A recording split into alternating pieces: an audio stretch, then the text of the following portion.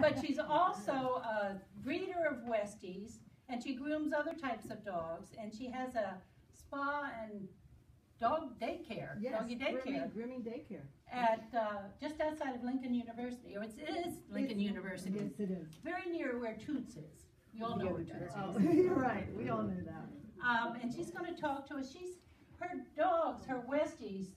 In 2007, she had the top Westie in the United States. There's one of the ribbons it won in one show. The best in show. It won the best in show. Best in show 3 times in 1 year. Right. We've got 3 of those ribbons.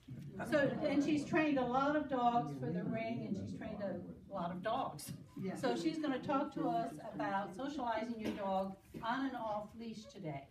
So I'd like you to welcome Denise Collins. Thank you.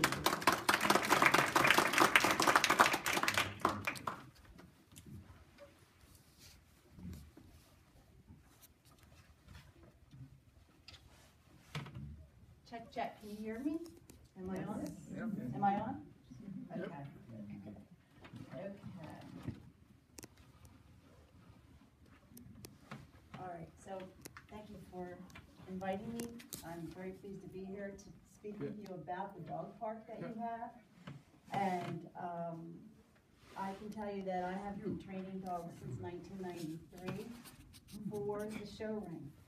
And because I am a breeder, I have also trained puppies from day one and raised them up to the time they go to their new homes so that they are easily acclimated to their homes so that the transition would be a very positive one for their families and the dogs.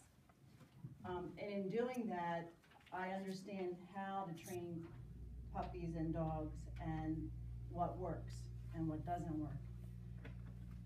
Part of that training is about socialization, and I think that the main problem in dog parks is that dogs are not properly socialized first before they go into the park. And so let's start with that. Socialization needs to be done not at the park, but in small increments in other locations outside of the park.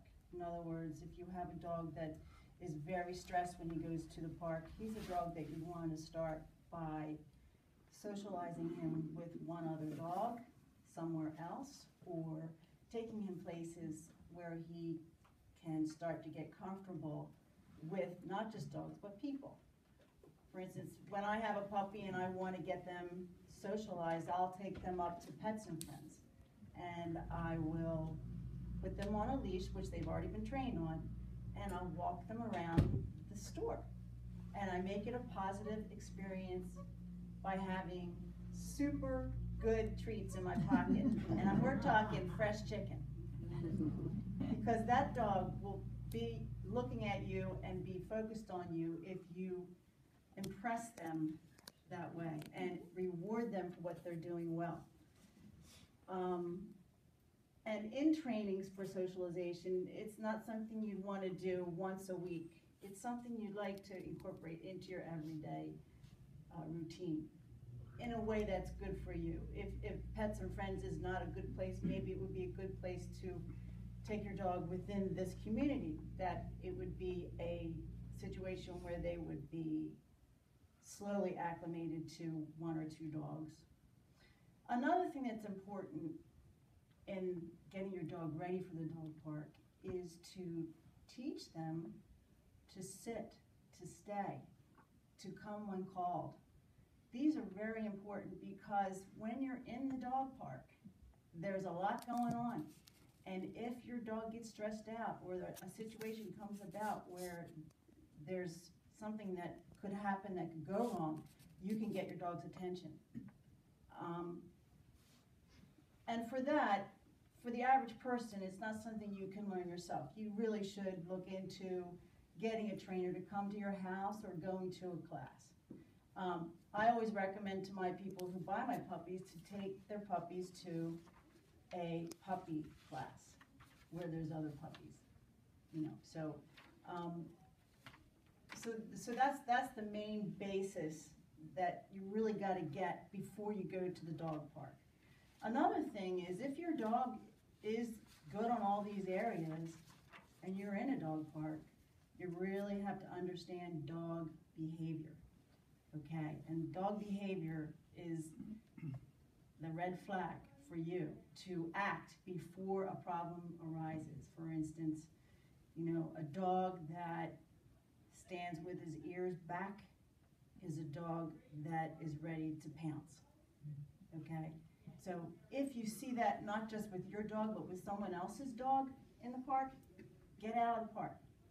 Don't wait for something to happen. And there's so many things that can happen in a dog park. You know, dogs' tails behind their legs, down, that dog is stressed, take him out of the park. You only want to go in that park when your dog is ready.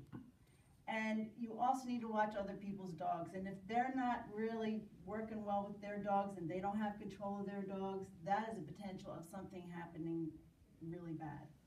And so you want to just get out of the park.